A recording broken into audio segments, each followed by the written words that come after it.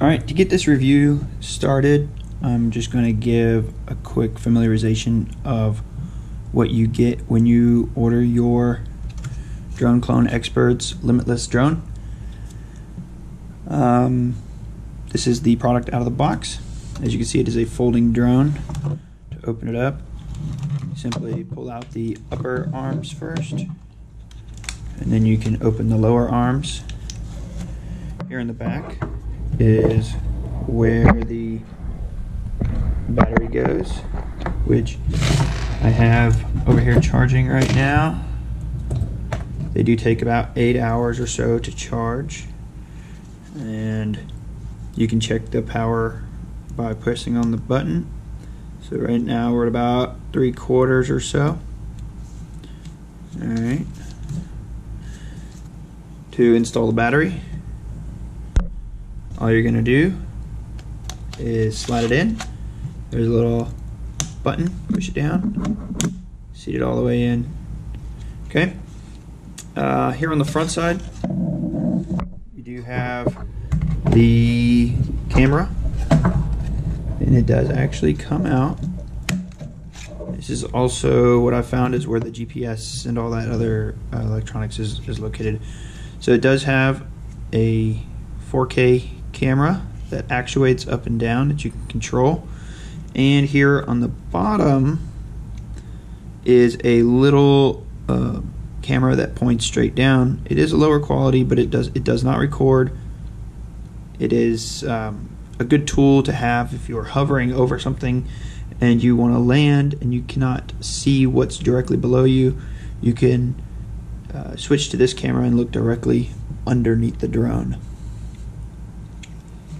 Alright, a lot of dust in there. We're flying it in the desert, which you'll see later. Alright, to reinstall, you just slide it all the way in, make sure it's seated, and then as you can see, there's 3 different antennas here on the back side. Alright, these are brushless motors, fixed blades, and it does come with additional blades and hardware, I believe, as well as a screwdriver and a charging cord for the battery. Alright, so next what we're going to do is take a look at the remote that comes with the drone. Now, as you can see, it doesn't have any toggles. No, they come off for fitting in the box better. You just push them in, very simple. You turn it on, push of a button. Alright, we'll just kind of work our way. Right now the drone's not turned on, so there's actually no connection to the remote. Since the drone is not on, let's plug this back in. But, alright, so top left corner, let's see if I can get better lighting here. Top left corner is a speed control. It'll shift between 50% and 100% speed. I've figured it goes roughly around 15 miles an hour. The next button is the return home. So if at any point you lose track of it, you don't know where it is, or you just don't want to fly it back, you simply hit this button right here and it will find it'll find the remote and fly back to it. Moving across, you've got the push to record button, and then the push button for the taking a picture. Now these 2 outer buttons, they also have dual purpose. The speed control button also works as the binding button for whatever reason the controller and the drone have not bound with each other, which they do automatically. You would simply hold down on it,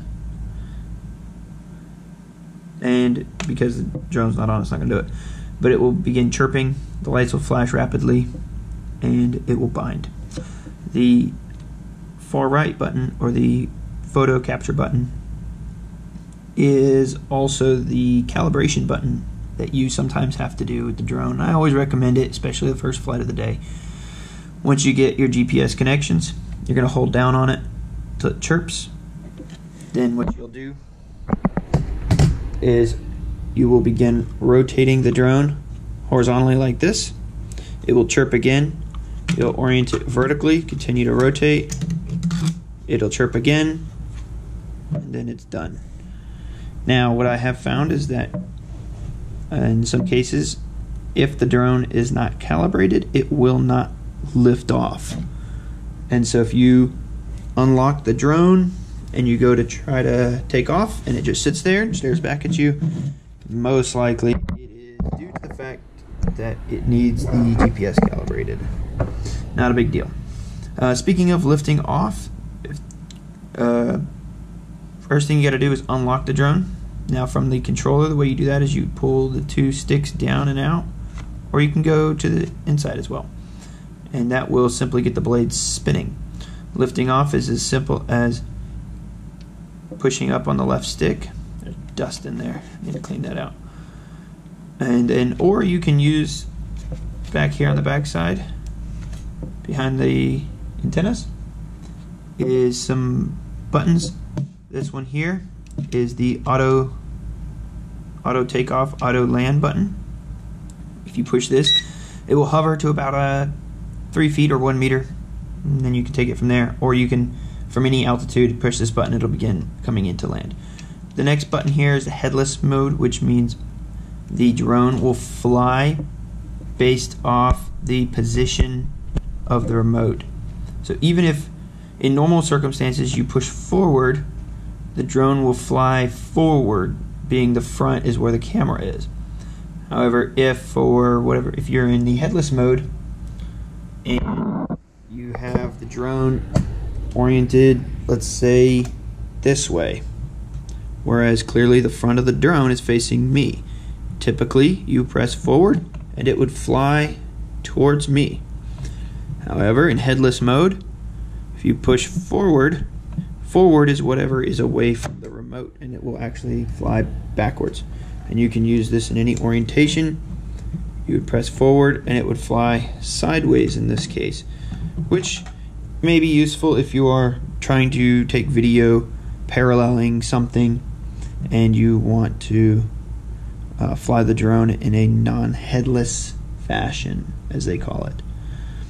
The other two buttons on the back side are to adjust elevation, just to kind of dial it in up and down just a little bit if it's not hovering exactly flat.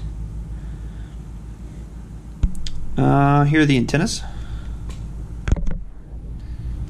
and this here is where you set your phone if you want to fly it with the display.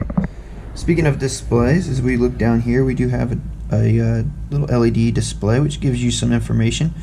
Right here on the far left is your signal strength, which, because we're not connected to anything, there's no signal. GPS, it will tell you how many satellites you've acquired. Again, we don't have the drone turned on, so no satellites are acquired. You have mode. There's two modes, 1 and 2. Mode 1 is what they call optical flight, and that is it doesn't have enough GPS signals to be flying accurately with a GPS. Once it's in mode 2, that means I believe it's 6 or more or 8 or more GPS signals, whatever it is. It will automatically go to mode 2, which is GPS flight mode, and that will allow you to fly very accurately using the GPS functions. It hovers a lot better in the wind, it counters, it flies so much better. Up here we have transmitter, receiver, battery life, transmitter being the remote or TX, and then the bottom battery power is the battery on the drone itself, the receiver, which again we're not connected, so it's not on. H and D is height and distance, height or your altitude, so 0 being whatever, so 0, 0 is where you took off from, and then as you begin flying it, those numbers change as you fly. So it goes up to, I believe, 250 meters. All these distances are in meters. Distance, I've pushed it out over 360 meters, which is a pretty good distance. It begins losing signal and once it does, it begins to return home. Alright, so next we're going to take a look at the app. This is the app that the drone company has, I guess, partnered with. If you open the app, first thing you have are instructions. And these are basically a digital copy of what comes with the drone in the packaging. Gives you some basic information. Talks about the display that we will get into here in a minute. And yeah, just some basic stuff. Next you have the records. This kind of talks to you about each one of your flights. And there's not a whole lot of pertinent information in here. Calibrate. Now, as you saw earlier, calibrate by holding down the camera button. This is basically a way to do that without using the physical controller. You can fly this drone completely from your phone. Settings, nothing crazy in here. Stabilization, that is related to the camera, and you can actually fly it in stabilization on, off, or compare. I currently have it turned off. It does affect some of the other functions. Some functions require it to be on, some functions require it to be off. And with compare, you'll actually fly with a split screen, and you can look between both stabilized and non-stabilized. Then you've got the 4K correction. Not 100% sure what that one's all about, but I just had to keep it on. Alright, getting into the start play menu. Alright, you always get this little warning here to remind you to don't take off with things around it.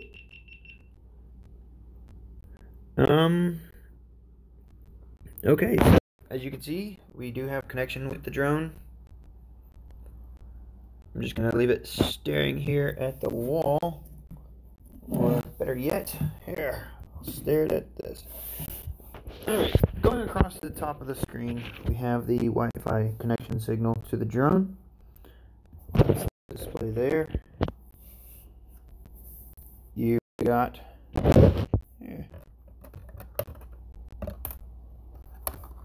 recording to recording. I like it. So that's this connection. That's this symbol here. Next to that, we have the optical flow mode, or if once it has GPS signal, will be the GPS connection. Right here next to that little red icon is the GPS signals. You see it's 0 right now. You have the battery life of the drone. Not sure what the start thing is, but yeah, sure. We'll skip over all that for a second. The data in the middle. Right here is the camera flip. As you can see, now it is looking down, and now it's looking forward. And that basically is, if you're hovering over something that you want to land on, it allows you to look down below you. VR, virtual reality, I guess if you got those goggles. Cool. Phone orientation, so just flips the camera view. SD versus HD, self-explanatory. High definition, standard definition. One, obviously, SD records better. I'm going to turn this thing off. Next to the SD, we have the photo gallery. As you can see, there's some footage in there. Back arrow, nothing special there. Moving down the left side, you've got a camera, which is literally just taking a picture. Below that, video record, allows you to record. MV is like a movie maker. It's like an internal movie maker. You have your digital zoom, if you wanted to zoom in on something. This third one down, this allows you to have on-screen toggle control, and basically, so you can fly with just the phone. There's your speed control, 50 and 100%. auto takeoff. Obviously you have to unlock it first. You would unlock and then hit the auto takeoff and then auto land as well. Again, this slide controls the pitch of the camera. On the right hand side we have trajectory flight. Alright. The top one here, basically you should be able to draw out where you want it to go, and it'll go. This one does waypoints, which you use the GPS for, and we'll show you that later on. This next one down is like your hand controls. So this is the tracking button. It only works in optical mode, and it finds a person, you select them, and it's supposed to follow them. I haven't really got it to work, nor have I really messed with it too much, but maybe we will later. Hand control, up, down, take pictures, things like that, I guess. Again, haven't really messed with it. This one though I have used quite a bit, the GPS tracking, and again we'll show that one later. It allows the drone to just follow the signal of the phone, which is kind of cool. This one here, the little circle, it's another one that I haven't really used much that I'll mess with today maybe. And what it's supposed to do is the drone flies on a 360 and records you. Return home, and then you've got your maps. And as you can see, it does give you a ring of distance that it can fly in, and it should maintain signal within that ring. If the drone was on, you would also see a little picture, a little icon of a drone next to the location of myself. And it does show distance from each other. We'll show that later. Real quick, one thing I wanted to cover, in the top center of the screen you do have a display for your altitude, your distance, height, all those other velocities, and it also gives you your lat long as well. So that's just GPS information. And strangely enough, if you tap on the little GPS signal, it disappears. So there you go. We're going to take a look at the stabilization on, off, and compare. So first let's do the on. Alright, and to give us some reference, I've got the backside of a box here. So I'm not moving it real fast.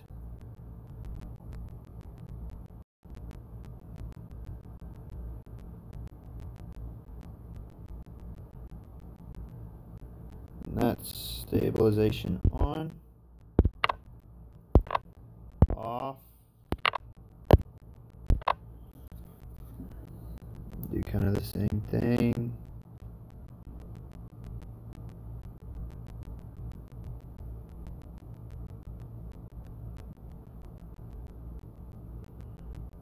Okay, now we're going to do compare, and it's going to give us a split screen. We should be able to see the difference on the display here. So the right side is stabilizer on, left side stabilizer off. What I'm going to do is try to hold it very still with my hands, and we'll see which side. As you can see, it does look like the right side still wiggles because my hand's not perfectly steady, but it's a smoother wiggle. All right.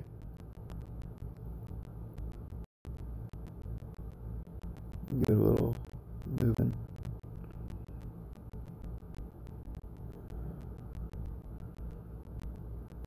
There you go. Stabilization mode on and off. There is definitely a difference, but yep, that's it. Oh, this function does not work though. The down-facing camera does not work when the stabilization is on. So if we turn it off, then we can switch to the down-facing camera. Boop. And there you go. It's a looking down, it's looking forward. So that's why you need to turn off stabilization.